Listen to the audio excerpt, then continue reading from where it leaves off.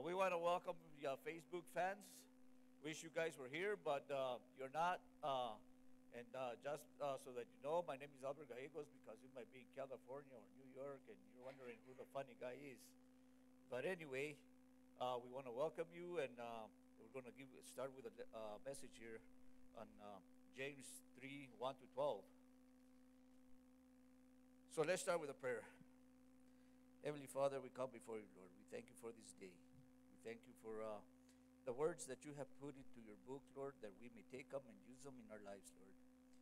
We pray that the Holy Spirit come in and open up our eyes of our hearts, like the worship team was singing, Lord, and that we learn from all this stuff, Lord. We thank you for all that you do, and in Jesus' name we pray. Amen. Well, now, guys, as proclaimed Christians, we are supposed to be a reflection of Jesus Christ, right? It means that we're supposed to be like Jesus or identical like Jesus Christ. We are to walk like Jesus, talk like Jesus, and shine like Jesus. It's like my grandson trying to look like me. He puts on my boots, puts on my hat, he brushes my if I brush my teeth, he has to brush his teeth. He imitates the way I also sleep. He wants to be like his grandpa, and we should want to be like Jesus. But since the fall of our grandparents, Adam and Eve, we were born sinners. It tells us in Romans 3:23, we are all sinners and have fallen short of the glory of God. But since Jesus' crucifixion and Jesus sending the Holy Spirit as a helper, we were born with the Holy Spirit on one shoulder and the deceiving evil one on the other shoulder. Go ahead and turn to your neighbor and tell him, shame, shame, you were born a sinner. You see, nobody has to teach us to sin. We have to be influenced. But because of the result of the fall in Adam and Eve, we inherited sin. So we don't become sinners because we sin. We sin because we are sinners. Well, how does sin come around? You know that God gave us free will. We either do good or bad, just or unjust. In reality, we don't have to have our friends coaxing us to sin. Come on, bro, let's do this. Or go ahead and take it. Nobody's watching. There is no one around. They're going to catch us. We're only going to do this once. We don't need our friends to tell us all those things. That deceiving evil one on your shoulder tells you that just like he did with Eve. Come on, girl, only one apple, and you will have knowledge like you won't believe. And what does God know if you eat one apple out of the tree, telling you you will die? That would never happen. This is what James said in James 1:14-15 verse 14. But each one is tempted when he is drawn away by his own desires and enticed. Then when desire has conceived, it gives birth to sin. And sin, when it is full grown, brings forth death. One of the ways that we sin is through our mouths. When I was younger, I used to make fun of my sister just to get under her skin. My sister was born with some disabilities, so she needed extra care. And as mothers, they protect. So when I would make fun of my sister, my mother would tell me, no le estés haciendo chunga a tu hermana. Chunga falls under the category of making fun of someone or bullying. You see, guys, in our bodies we have a beast that makes us sin. And the sin of the beast is very destructive. And that is why James tells us that we need to bridle our bodies and put a bit in our mouth. Instead of our foot, let's read what James has to say. Open your Bibles to James 3, verses 1 through 6. This is what he says. My brethren, let not many of you become teachers, knowing that we shall receive a stricter judgment. For we all stumble in many things. If anyone does not stumble in word, he is perfect man, able to bridle the whole body. Indeed, we need to put a bit in horses horses' mouths, that they may obey us, and we turn their whole body. Look also at ships. Although they are so large and are driven by fierce winds, they were turned by a very small rudder, wherever the pilot desires. Even so, the tongue is a small member and boasts great things.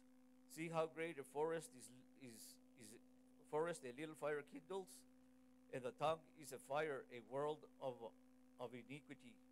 The tongue is not among our members that it defiles the whole body, and sets the course of nature, and it is set on fire by hell.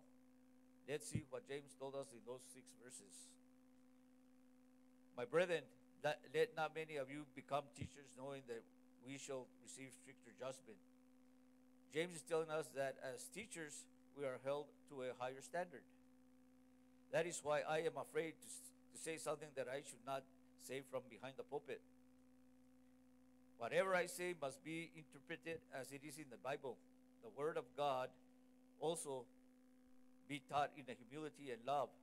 You see, the Word of God is very precise and very specific, and without flaw, without twisting it to their convenience.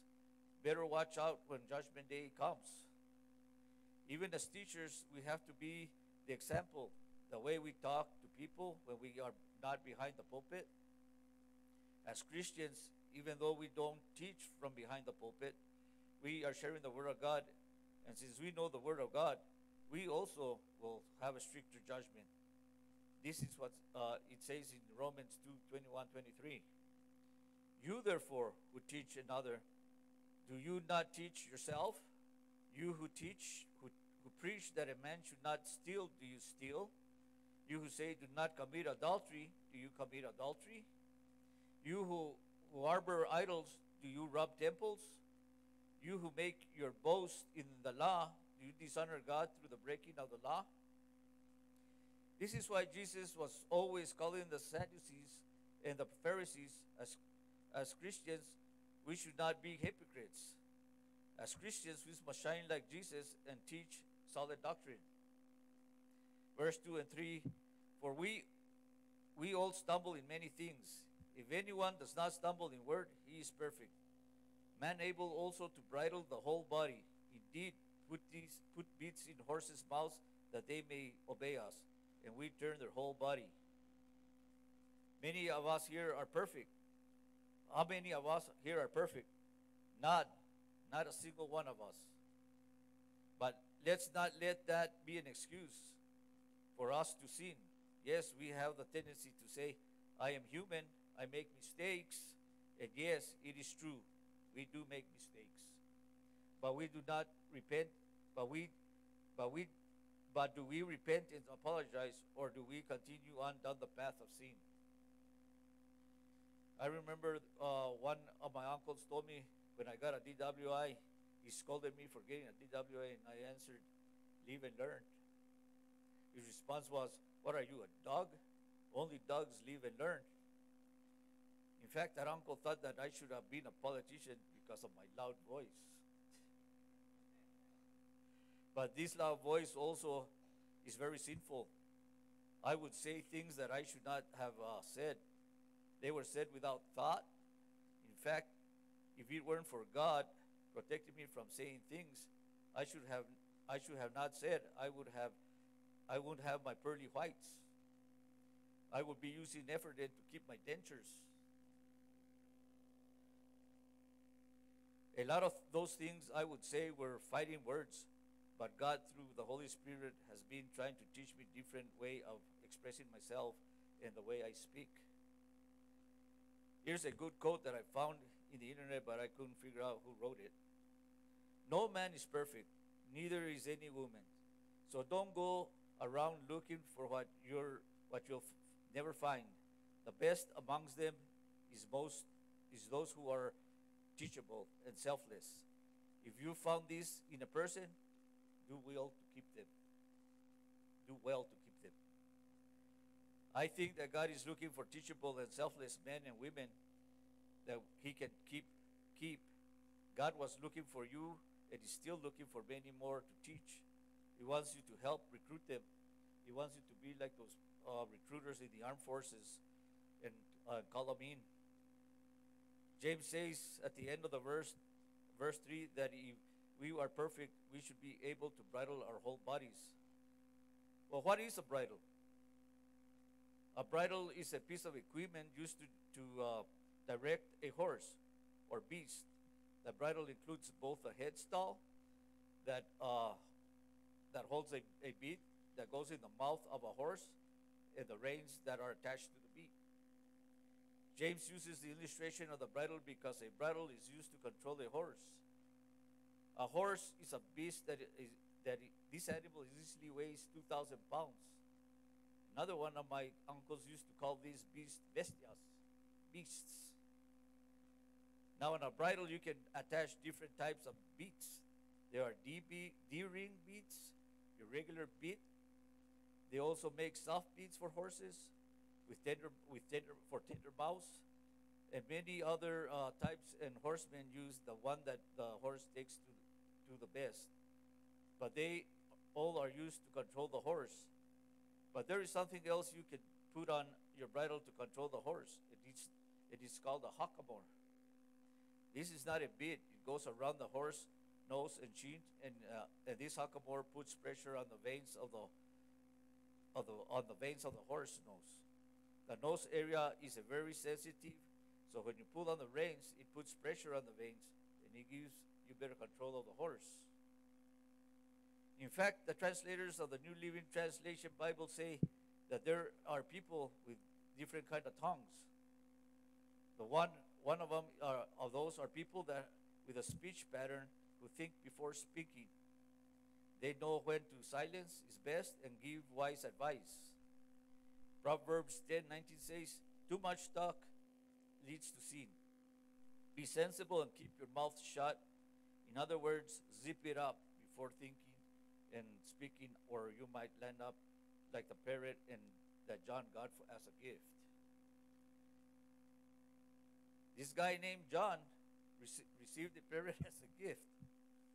The parrot had an attitude, and even worse, vocabulary. Every word out of this bird's mouth was rude, obnoxious, and laced with profanity. John tried to change the bird's attitude by consistently saying only polite words, playing soft music, and anything else he could think of to clean the bird's vocabulary. Finally, John was fed up, and he yelled at the parrot. The parrot yelled back. John shook the parrot and got the parrot angrier and even more rude. John, in desperation, threw up his hands, grabbed the parrot, and put him in the freezer. For a few minutes, the parrot squawked and kicked and screamed. Then suddenly there was total quiet. Not a peep was heard for over a minute. Fearing that he hurt the parrot, John quickly opened the door to the freezer. The parrot calmly stepped out into John's outstretched arm and said, "I believe I may have offended you with my rude language and actions. I am sincerely remorseful for my inappropriate transgressions, and I fully intend to do everything I can to correct my rude, unforgivable behavior." John was stunned at the change of the bird's attitude. As John was about to ask the parrot what made just a dramatic change in his behavior, the bird spoke up and asked very softly, "May I ask, what did the turkey do?" So don't land up like the parrot or the turkey. Then there are people with a caring tongue. They speak truthfully. They can see through other people, and they can tell when people need a listening ear. And they always have the best encouraging words. Proverbs 15:23 says, "Everyone enjoys a fitting reply. It is wonderful to say the right thing at the right time." Proverbs 12:25 says, "Worry weighs a person down. An encouraging word cheers a person up." Then there is the conniving tongue. Those are people with a speech pattern that are filled with wrong motives, gossips, slander, and a desire to twist the truth. Those are the people we call Gladys's. These people seem to know all the news of what is happening in town, maybe even in your own household. But the worst part about it is that by the time it gets to the last person, which is usually you, it has already been so twisted that it makes you feel like dirt. This tongue will also create division. You remember your school years, probably from the sixth grade on up, how a group of kids were there in their own clique. Then the next day you would see them in two different cliques talking about each other. Proverbs 25:18 says, what people feel like when rumors are spread about them, telling lies about others is as harmful as hitting them with an axe, wounding them with a sword, or shooting them with a sharp arrow. Then we have the fourth tongue, the careless tongue. Those are the people that have a speech pattern that is filled with lies, curses, quick-tempered words, which can lead to rebellion and destruction. All of us probably know someone that they can talk, and most of everything they coming out of their mouth is a lie. They are combative, or everything they have is better than everybody else's. I have a friend that is always saying in gesture, si no hay plática, si no hay mentira, no hay plática. In other words, if there's no lies, there's no conversation. Well, as I ponder with that saying, I keep thinking, well, we can share Jesus all day long, and then with that, there is nothing but truth in that conversation. And you can talk about God, Jesus, and the Holy Spirit all day long, unless you are a wannabe Christian and want to drag God through the dirt or mud. James also used two other illustrations of small things and how these small things control big things. And one of them is a rudder. It is a small flat piece hinged vertically near the stern of the boat or ship for steering. It is also used on planes. James verse 4, look, also ships, although they are driven by fierce winds, they are turned by a very small rudder, wherever the pilot desires, and then he uses a small campfire or a controlled burn, and what a devastating impact it can have. James verse 5. Even so, the tongue is a little member and boasts great things. See how great a forest a little fire kindles? And the tongue is a fire, a word of iniquity. The tongue is set among our members, that it defiles the whole body and sets on fire the course of nature, and it is set on fire by hell. In this verse, James is comparing the tongue to fire and the damage that both can do. The tongue to fire and what damage and what both can do. Here in New Mexico, we have seen how devastating little fires can be, from a campfire to a controlled burn. Those little fires create chaos, division, fear, hatred, and it displaces people. It also tears families apart. Relationships are destroyed. Well, the tongue also does the same when gossip or words of destruction are said. The tongue is a raging fire full of wickedness, and its source is from the hell itself. The devil likes that uncontrolled tongue. The devil likes division. The devil likes to see relationships that took years to build broken up. The devil likes to see families broken up. And just like the scars that were left in the forest after the fire that makes the forest look ugly, so are the scars that are left after words that should not have been said. The scars are so bad sometimes that even after apologizing, there is no healing. And a gossip is amazing how fast it travels, just like a wildfire out of control. And with this new technology we have, it seems like every device has 8 megabytes, and gossip spreads really fast.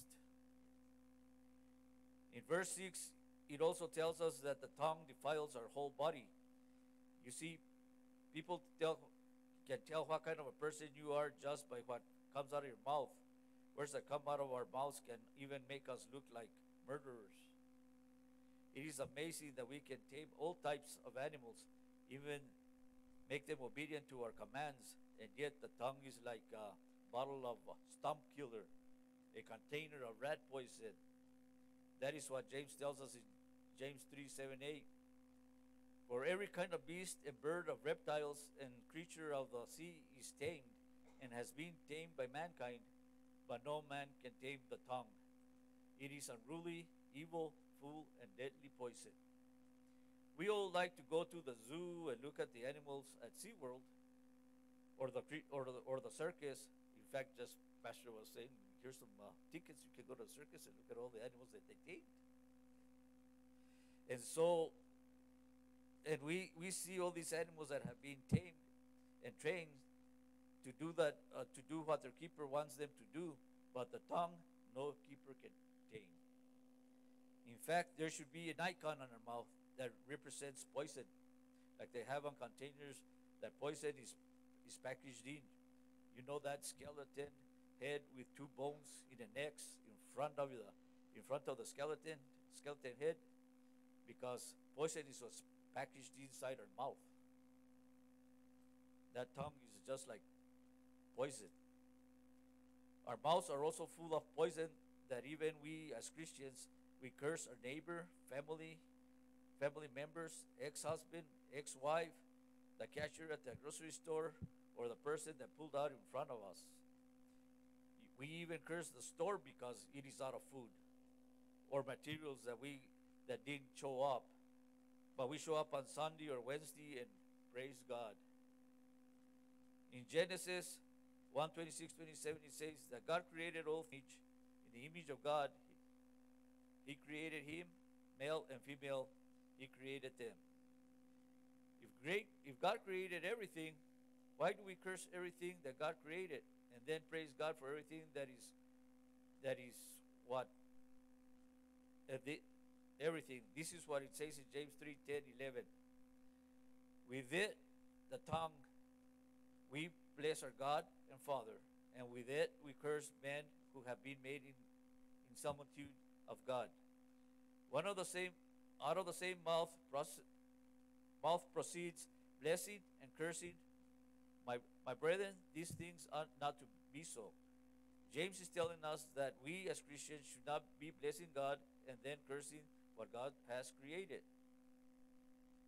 James says that as Christians, some things that come out of our mouths are things that are better kept in our mouth when we speak the things that should come out of our mouths. Should be the fruits of the Holy Spirit. The things that should come out of our mouths should be the fruits of the Holy Spirit. What are those fruits? Love, joy, peace, patience, kindness,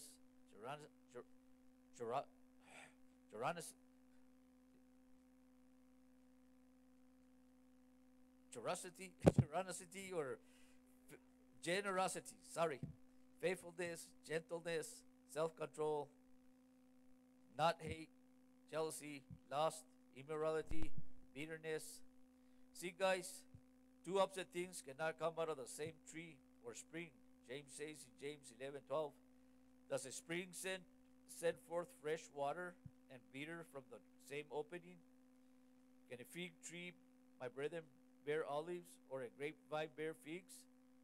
Thus, no spring yields salt and fresh water. So, as born-again Christians, let us explain something. I am using the term born again because there are Christians out there that are born right the first time. But not to put them down or anything, because we are not here to judge.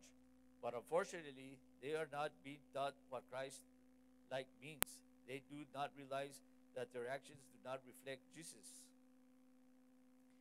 But we, as born-again Christians that are taught what being Christ-like means, and we are to reflect Jesus, and while we are in this world, we must be the light of the world. As Jesus said in John 9:5, while I am in the world, I am the light of the world. Now, guys, I titled this message, Choose Your Own Bit. And I went over 4 types of people with different types of mouths. Which one are you? And which bit do you need? As for myself, I need the hackamore because even though I have been, God has been trying to teach me to be a better person on speaking to people. I still have a tendency to talk things that I shouldn't say or say things that I shouldn't say, but it happens, and I have to ask a lot of forgiveness.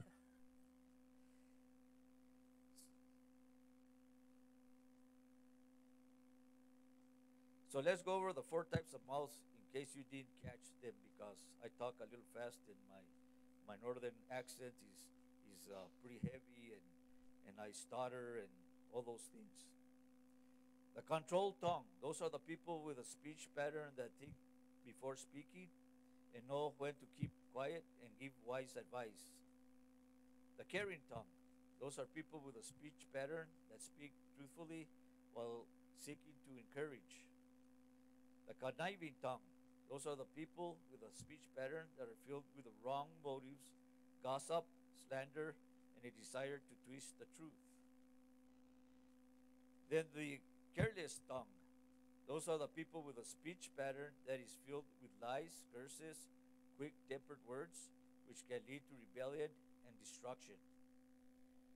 As I was going over the four types of people, my thoughts of the last two was those people were people that like to put gasoline on the fire.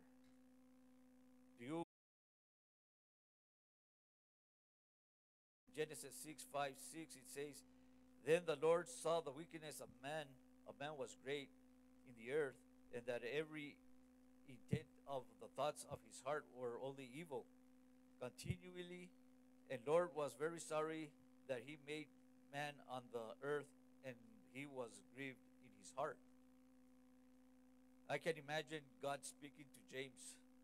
The words before he wrote these verses in his epistle. This is probably what God spoke to James. Mijito, look at how my people are that I love, treat each other that I love. They treat each other without respect.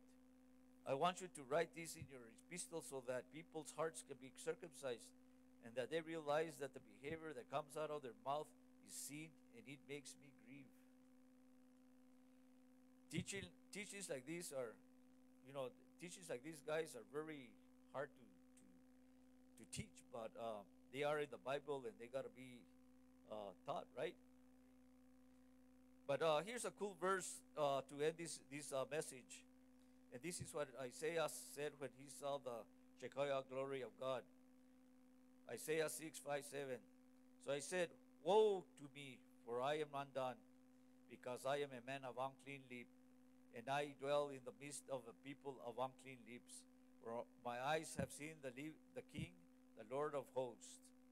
Then one of the seraphims flew to me, having a live coal which he had taken with the tongs from the altar. And he touched my mouth with it and said, behold, this has touched your lips. Your iniquity is taken away, and your sin is purged. How wonderful, how beautiful when God takes control and he touches our lips and touches our hearts, and we all change for the better, right? Amen.